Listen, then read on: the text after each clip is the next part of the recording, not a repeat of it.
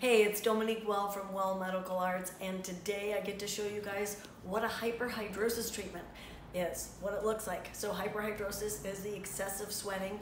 We use Botox to relax the sweat glands.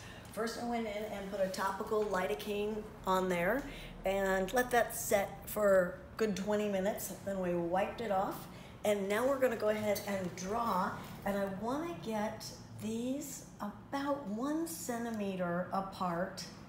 We use 100 units of Botox, 50 units each armpit, and you want to spread that Botox out. So we do it at a dilution rate of 10 mLs of sodium chloride, the saline solution, and then we spread that out 50 units each armpit.